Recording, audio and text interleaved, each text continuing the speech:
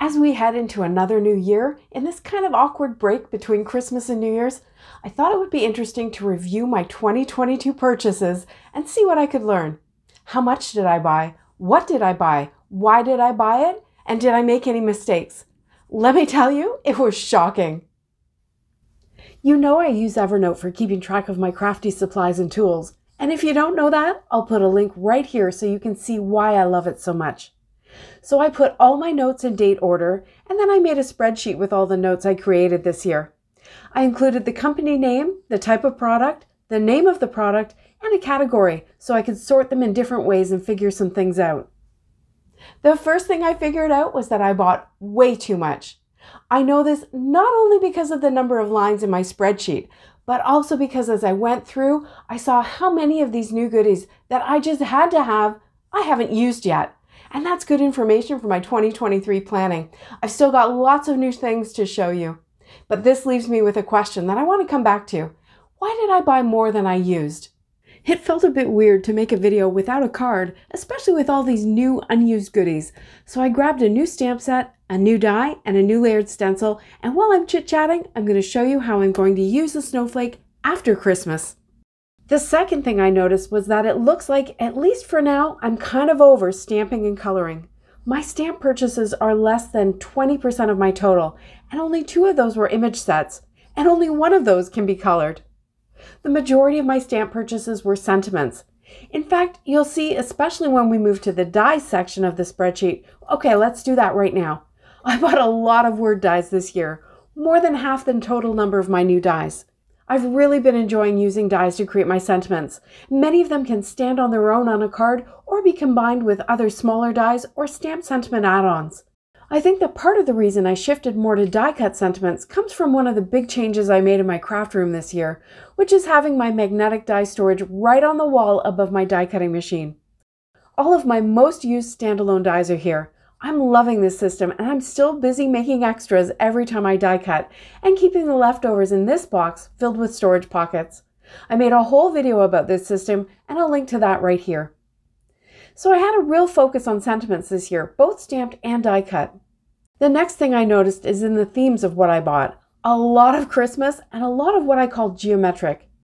Christmas is self-explanatory, and because I make Christmas cards all year long, by the time the new Christmas stuff comes out in a particular year, I've already made most of my cards, and the new stuff gets used in the next year. And trust me, I am well prepared for next year. The geometric category is something that I'm really interested in lately. The idea that a cool pattern or background can be used for any occasion by just changing the colors and sentiments. This ended up being a number of embossing folders, cover plate dies, and stencils.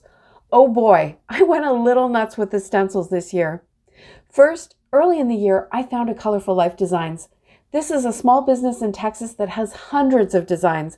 And maybe because I'm figuring out that stencils are so versatile for so many techniques and fairly inexpensive, I pretty much bought everything I liked, like 40 of them.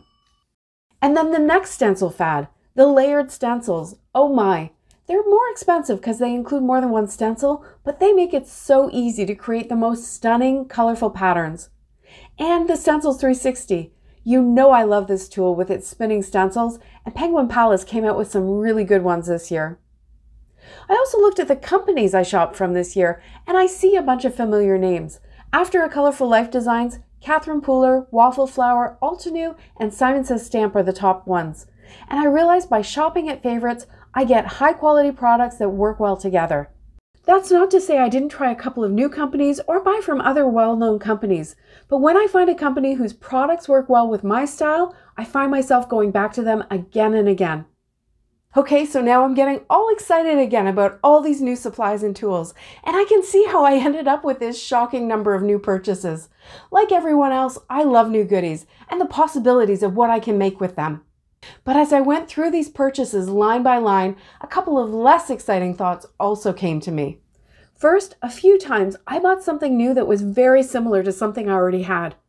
As the inventor of limes, my perfect system for getting the look without owning the exact products, that was a little embarrassing, and I plan to be a lot more thoughtful and careful about that in the future.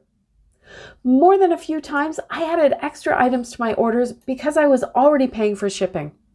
Shipping to Canada is no joke, both in cost and time, and sometimes we have to pay taxes and handling fees at the door. So it makes sense to be very efficient by placing fewer but bigger orders. But I can clearly see that I ended up with some items that, well, I like them, sure, but they're not my absolute favorites, and I likely won't get the value from them. But I'm not going to beat myself up over it.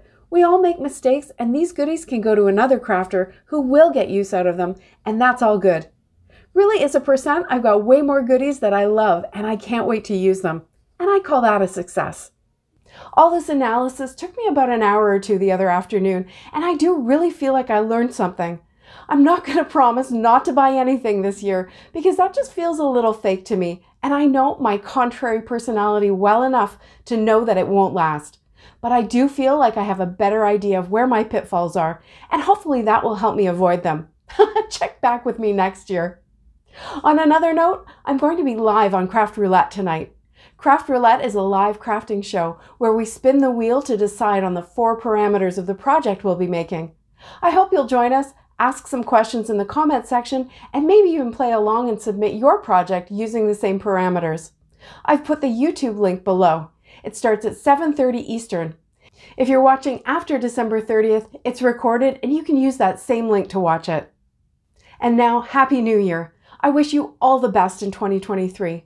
Thanks so much for all your support this year and for watching this video. See you next time!